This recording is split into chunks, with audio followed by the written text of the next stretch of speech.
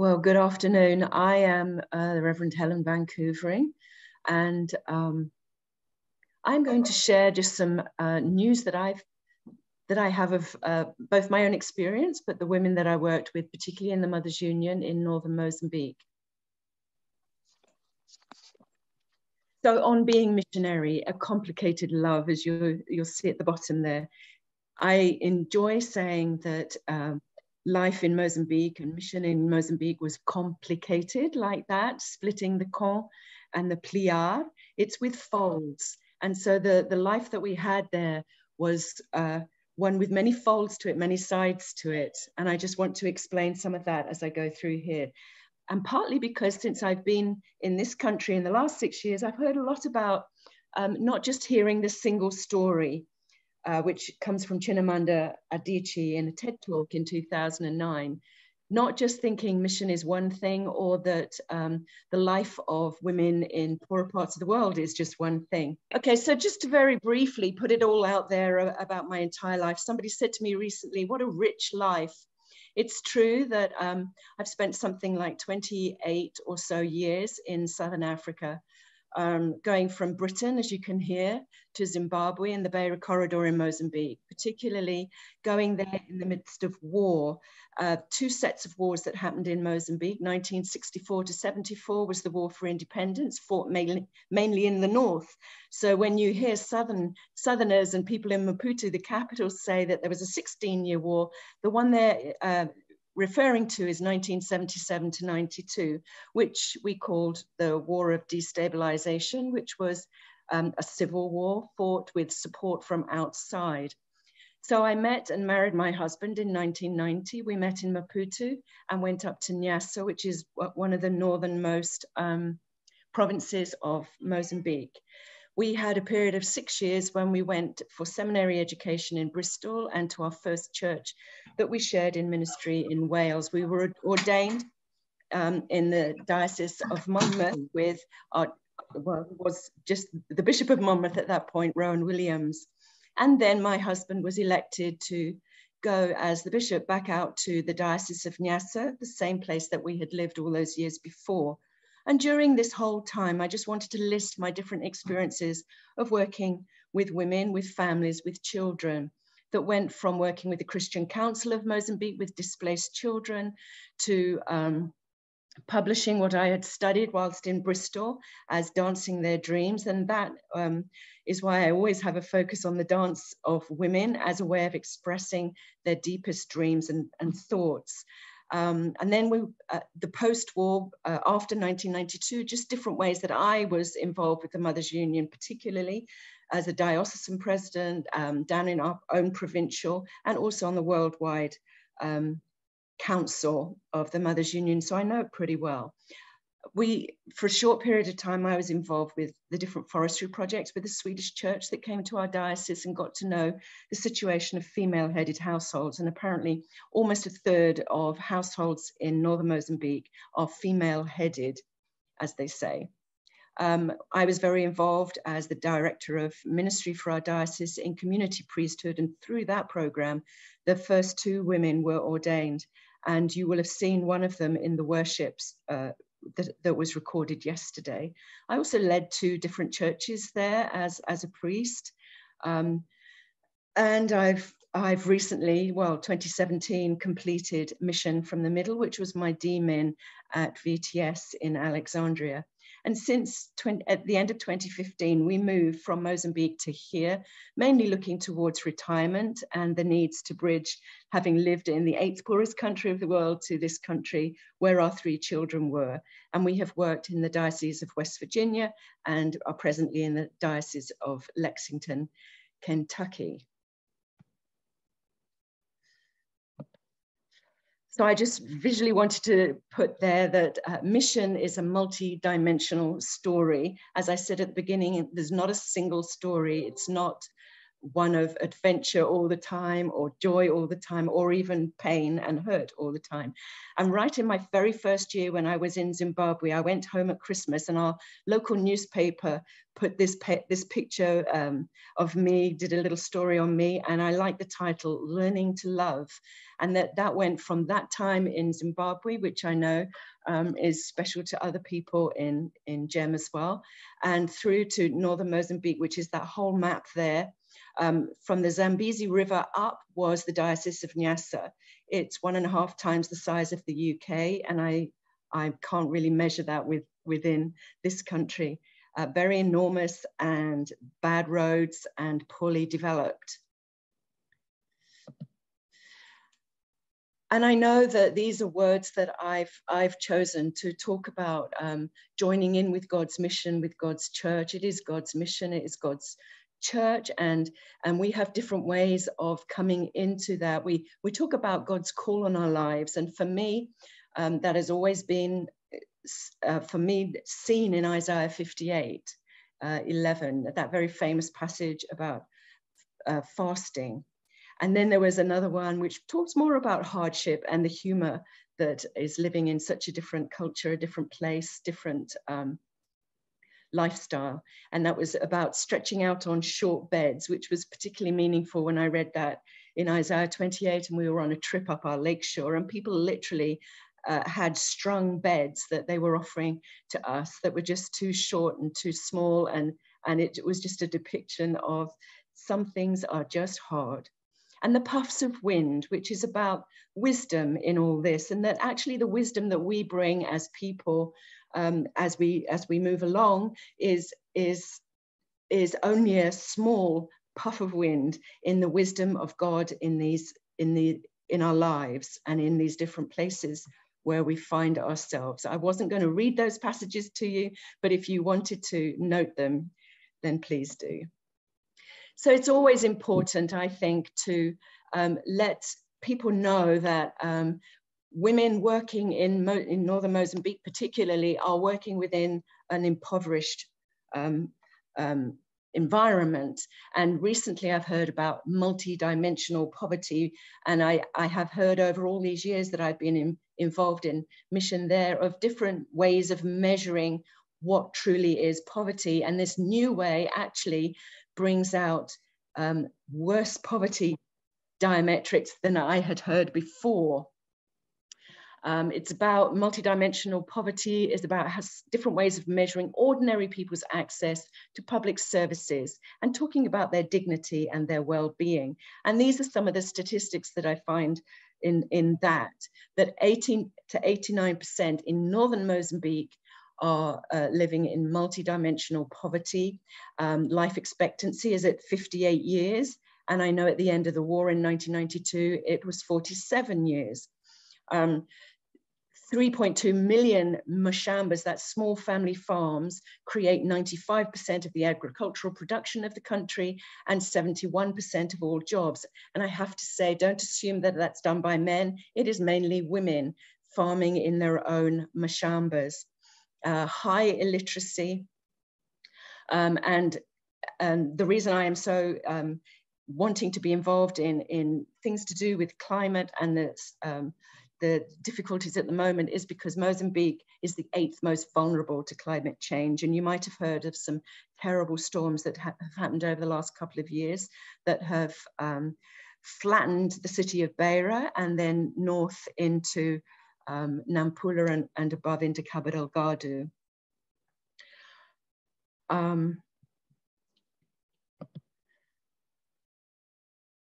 So the Diocese of Nyasa, in the time that we were there, we were able to measure some of the changes that were happening, because it was truly, since the war finished in 1992, there has been great movement of people movement and also great growth of the church in every way that you want to measure it.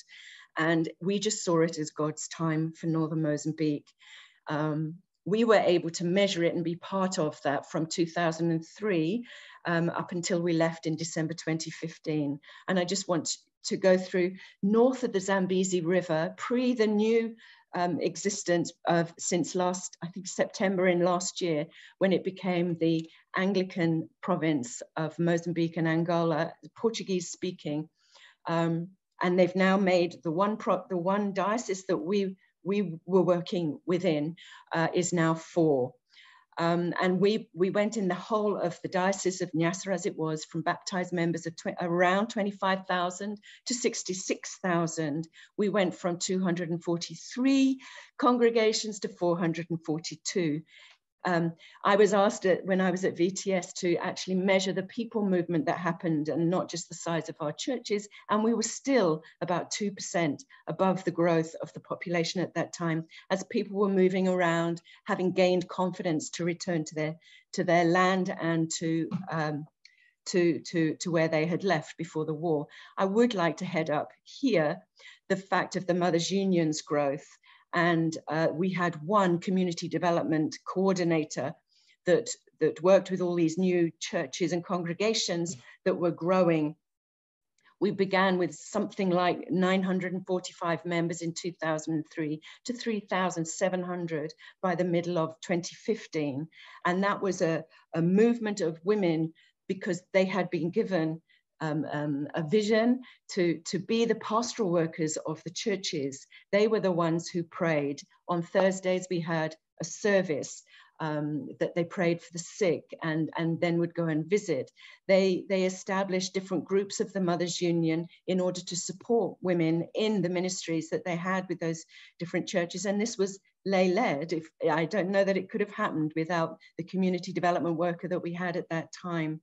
St. Agnes groups there were also, it was a girls group that grew that had been in Malawi, and we'd heard about it through Bishop Tenga Tenga. And during this time, the Mothers' Union took that on themselves to establish St. Agnes groups in about 170 of all those churches as they were growing. And also during the time of our presence there, was a growth in understanding that women who had been leaders of the Mothers' Union could now be catechists in their churches with a little bit more training. And then also that's where, from training of to have women who had been in leadership of the Mothers' Union to be catechists, was where then 2 women rose up to be the first 2 of Mozambique. Oh, let me just say, we talked about that growth as it was just a running after the Spirit.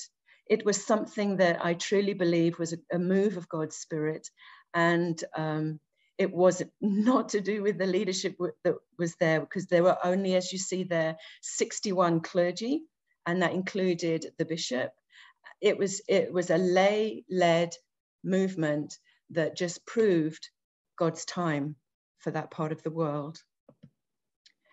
And so the Mothers' Union has been variously spoken of, both by themselves in our diocese, as well as by different bishops and the archbishops of Canterbury. The Mothers' Union mission, in my time there, I heard a bishop call it God transforming a church to transform a nation. The Mothers' Union brings women to the core of this transformation. And one of the women in my own church, a member of the Mothers' Union, called it a mirror of the church. If we can see the women moving, the women in ministry and mission, that is because the church is, but they are the hidden ones. They are the ones that will not be named in that, and yet they are the backbone of the church in more ways than you can imagine. And I've just come to see that some of the ways that were used to describe their work by themselves, as well as by their congregations, was actually in some of the songs that were sung. And there is a beautiful song, Moyo Wangu, that's my heart. And you see in the top right-hand corner, they're actually singing that and giving their hearts to their congregation, to their leadership. This is our heart. This is us together. And I've just been struck that love is all is already there as well. Just as we talk about God is already ahead of us when we go in mission, we have to discern where God is and move into that. Love is already there as well. It's not something that will be taught from outside. It is there, and is something definitely for us to learn from, and the expression of those in the communities and in the women's lives. And there are some key things that I think the Mothers' Union taught me. One of them is that circle on the left there about mission from the middle, and that the middle is where the province is. I don't think the Mothers' Union works in the hierarchical way that possibly some might look at it. I think it is strongest at the grassroots, at the smallest of groups, and then going into the parishes and then the areas, or whatever we call the archdeaconries, the diocese, and then the province, going right through to Mary Sumner House in London. But it is not on a hierarchical level. It's that you have a secretary, for example, in one level, you will have that in the next level, and it goes out that way. But the strength of it is in the grassroots. So when I discovered that finances towards the community development coordinators had changed, I was thinking that maybe some of the strength of the Mothers' Union is going to dissipate with that as well.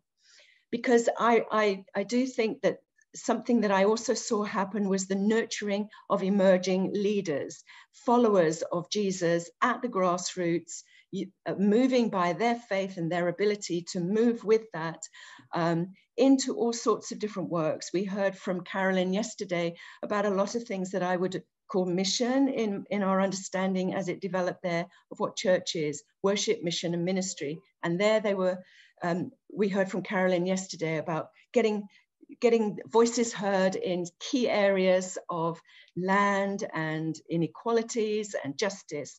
But we also saw how the Mothers' Union was very involved in ministry, very involved in worship. Those St. Agnes groups with girls, very much bringing girls into the liturgy of churches. And we had retreats for them, all sorts that was nurtured by those Mothers' Unions. And maybe one of the reasons being that it was the older women who led that. The bishop before us there often would say to me that it was that the church existed through the leaving of all the missionaries in 1975 with independence, to actually then all those wars and times of terrible warfare, and the men had left for work in other places, and children were in other countries like Malawi for security and in refugee camps. It was the women of the Mothers' Union that kept the church going and that stayed. And I want to show you some faces of women, because I absolutely believe that mission is to do with meeting face to face. And I subconsciously had picked these pictures that you will see in the next few slides of women and their faces looking at us with different emotions. I want to point out Vovó Monica Masosa there on the left particularly. She was the subject, and her family, of my Dancing Their Dreams, the book that was published, and of my MPhil, published back in 2005. She died just a couple of years ago, and she's been instrumental in the Mothers' Union growing throughout northern Mozambique, and never with any transport, always walking and committed to what she was doing. Through to Gloria, who is on the right, and she was the president of the Mothers' Union when I left there in 2015.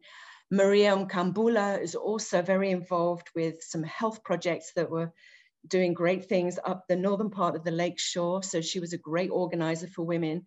And Elise Chapola, I have grown old with. We had children the same age. We went through all that mothering and learning our new roles and our new work together. And these are the community development coordinators that we worked with during that time from 2003 to 2015. Sylvia, I chose a picture which just depicted her, a great prayer warrior. I chose Rosa because she was almost like the right-hand woman for the clergy, for the churches, for our church, for the Mothers Union. She would go fearlessly when there was any flooding happening and organize the women into groups that were then going to sustain communities that had had all this trauma. And Isabel on the other side, who was working with her in the diocese of, in the area as it was then, of Zambezia. So they worked together to cover our enormous diocese of that time. And then these are the two women, Albertina and Claudina, who are the first two women ordained in Mozambique, alongside Hilario, and I think about 4 other people at the same time. We'd had a group of 7 men and these 2 women who went through a 3-year course with me and my colleagues, training to be community priests. And one day I remember asking them how many churches they were actually touching as catechists at that point, because that was a prerequisite for the training to be community priests. And it came to something like 36 different churches through these 7 people. The job was just enormous, reaching around very remote areas and new areas known to our church. And I've also come to see the capellana, which are those cloths that women wear, as actually a reflection of not just in dance times, but in just the spirituality of women. Here, I just would like to talk about what I've learned about women in mission from the Mothers Union in northern Mozambique. I've learned that women are beautiful. I've learned that still they dance always. There is a woman, a journalist from South Africa, who wrote this book in 1989 called "And Still They Dance: Women, War and the Struggle for Change in Mozambique." Women just constantly finding the strength from being together. And somehow the capellana actually, for me, became some way that they were finding that security wrapped in the signs of God's presence. It's very practical. That cloth is used for carrying all sorts of things, for wrapping their own bodies, for putting on tables, for sleeping under at night, for carrying babies. And it's there are regional ways of wearing it as well, which depicted where they also belonged. It's important to actually highlight women in northern Mozambique. I came to see also as a reflection of the culture that had been matrilineal there. I had worked on the Beira corridor for a little bit with women that were coming into the security of the camps during the war along there. But when I went to northern Mozambique, even though I felt like women were in a more impoverished environment, there was a dignity there that I came to see as something to do with the matrilineal understanding of, for example, who the children belong to themselves. Men, which is maybe why the women-headed households are so much more in northern Mozambique. Men had left when poverty became too much, or during the war, and the women were left looking after their children. So the capellanas could be seen as a uniform, if you like. So when there were deaths, when there were celebrations, women would share their capellanas with each other. We would have a celebration in the church and they would buy new capellanas, just that all the women would be together in that. I also came to see it as something to do with the understanding of life, death, that it's a big cycle that comes from African traditional religion. And it's important that you spend time at funerals, you spend time just remembering those who have died, and the spirit that is left of their presence with us.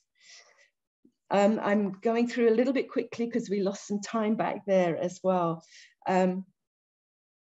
I recently read something about Saint Teresa of Lisieux and was interested to see how she also described herself as being carried at the breast, supported in the arms of God, being lifted up to God.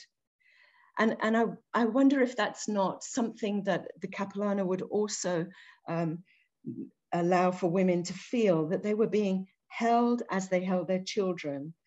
And a capellana isn't just that Jesus walks alongside you, but that you are walking in the body movement of Jesus. You are there held by a God that doesn't leave you, that you may be going through all sorts of trauma and sorrows, as well as joys and good times, tears and dreams, but somehow that deep awareness that women are held in that capellan there and in the spirituality. In fact, to the point that I remember a conversation with some people who came to visit about how you would describe the spirituality that we knew in Nyasa. Was it African evangelical? Was it missional? Whereas I came to see, because of the capellana and the presence that that meant and the quietness that that brought, that perhaps it's almost like an African Ignatian spirituality. God doesn't abandon. God goes ahead of us. There is wisdom and there is a forever presence of God with us. So I would like to just give you this map of what has happened. With the growth that was there, the church has now multiplied recently, and it's including Angola in the Anglican Church of Mozambique and Angola, but here I have Mozambique. And you can see here that 4 northern dioceses that are now part of what we knew as the Anglican Diocese of Nyasa. And I know these bishops.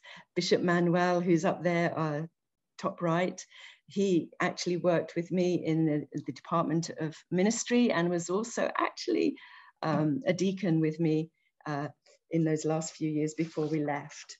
It's wonderful to see the church growing as it has, and moving in with wonderful leadership. The Bishop Carlos Mazzini here at the bottom here is in the Diocese of Lubombosch, and he is the presiding bishop of Ayama, and he also is a dear friend. He was the priest who married Mark and I back in 1990, so we have special memories with all of these. I just want to leave you with, I think we just have a couple minutes left. I was sent this last Saturday morning. I woke up to this on my WhatsApp from Bishop Manuel, as everyone had gathered to elect a new bishop for the Diocese of Nyasa, and the women wanted me to receive this. So I share it with you. It's just a minute.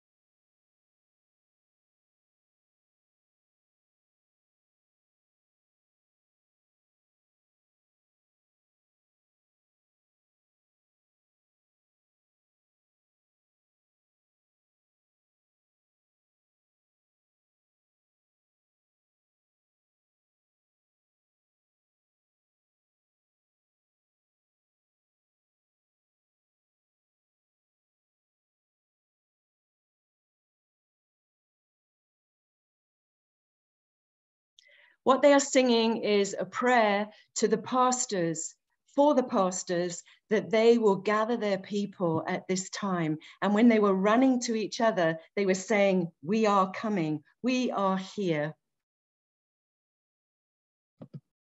Oh. So I'd just like to finish with a prayer that I translated into English that came from the worship yesterday. From Muasiti, who is a woman who is working with displaced people in Cabo Delgado. And she sent this prayer. Father God, you taught us and showed us the love that accompanies us. We thank you for love that inspires us to serve others, brothers and sisters in the world, with and through love.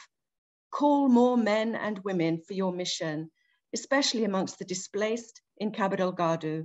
Strengthen our brothers and sisters in their commitment to your mission to the world in your love. Help us to build communities in love, because with your love, nothing fails. Amen. Now, if I can move my, sorry, I'll go back a minute.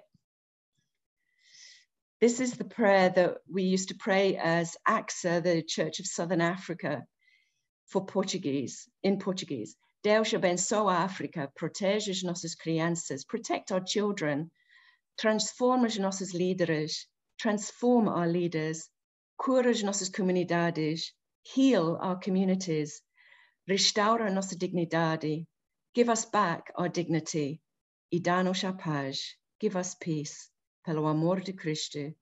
Amen.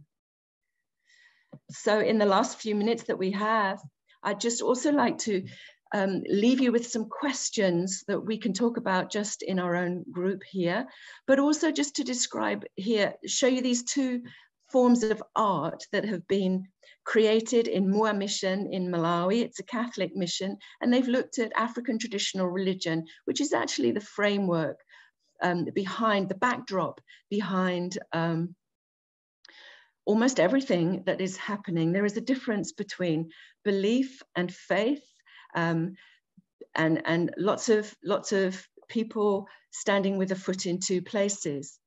But I'll show you the picture of, this is Chauta, the name for God, who is up and remote up there and sending the spirits of animals and people down to earth. And you can see how actually bringing Jesus into that picture was quite a clear, easy way, really, of continuing what is African traditional religion. It's in many times just a continuation of understanding of what is life, and some discontinuities that were brought in because of the original mission that went there, a different understanding of faith. One of those discontinuities was that women in a matrilineal society had to learn a whole new way of being family, of being female in that faith there. I would also like to just show, and that's where the Mothers Union became a transformative organization for women there, because it allowed them to find leadership in the new environment, the new religion that came in. And let me just show you this other wood carving. There is Chauta in the top, and then the nativity scene at the bottom, and who Jesus is depicted there. Jesus, the warrior for his people, but also Jesus, the caller to prayer, to leading people into prayer, a little bit as I imagined David would call people into prayer. So I just leave you with those questions. Who are the hidden missionaries in our churches today? The people that maybe don't even belong to a group that has that, or who, I can think of women in my own church who are those people that are just quietly moving ahead, showing their faith in their everyday lives. What is God? Is God doing a new thing in our midst here? And what is that new thing? Or do we just carry on doing what we've done ever since the Episcopal Church came here, or any church that might be listening here? Do we just carry on doing the new thing, the vision that we heard 20, 30, 40 years ago? Or is there something new? And where is God's Spirit leading us in mission today?